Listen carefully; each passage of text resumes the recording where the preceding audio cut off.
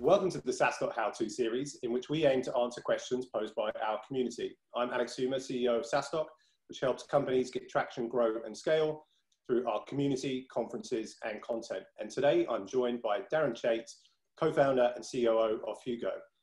And welcome, Darren. Thanks, Alex. Good to be here. The question, Darren, asked by our community today is, how do you stress test your runway? Yeah, great question, especially in this climate with COVID-19 and everything we're all dealing with. A few things we've learned about stress testing our runway.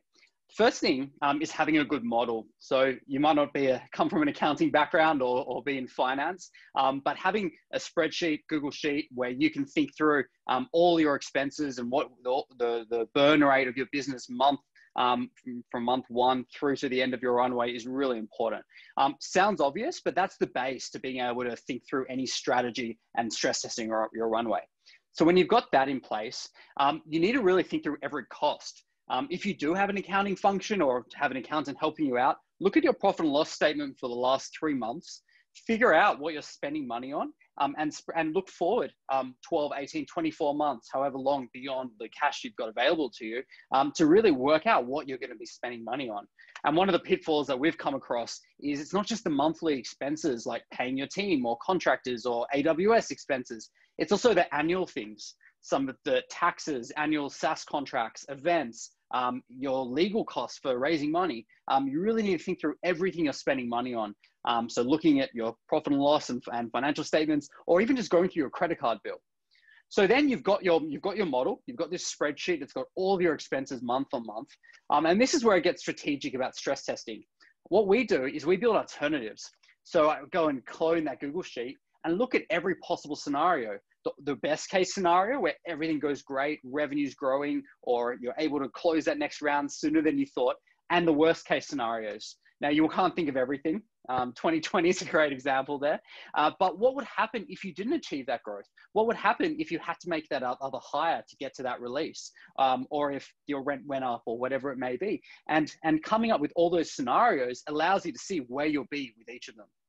The best case there is that when something hits positive or negative, it's very easy for you to jump into your shoes there. My co-founder refers to this internally as our Whopper, which is a concept, the War Operation Plan Response from War Games, a movie.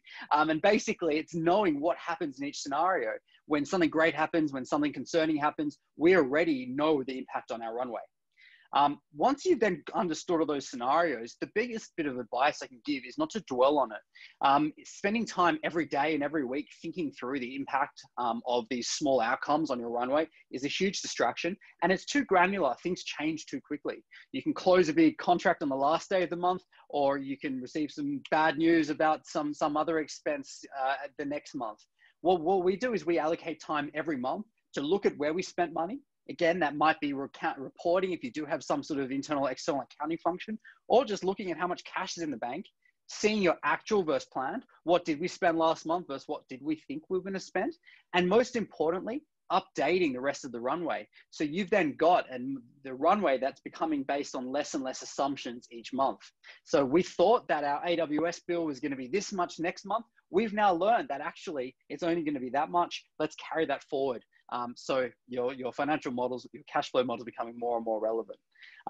And to summarize on the stress testing bit, it's about trying out all those scenarios, the positive, the negative, playing with the Google Sheet there. So you can sleep easy at night knowing what's going to happen if everything doesn't go to plan, or if the great news and everything's growing up and to the right, you can make better decisions. Should you hire more staff? Should you spend more on marketing? Should you take the whole team to Dublin for SaaStock 21? Whatever it may be, you've got that there. Amazing. Well, Darren, thank you so much for answering that question from a community on how to stress test your runway. Yeah, thank you so much. Thanks, Alex.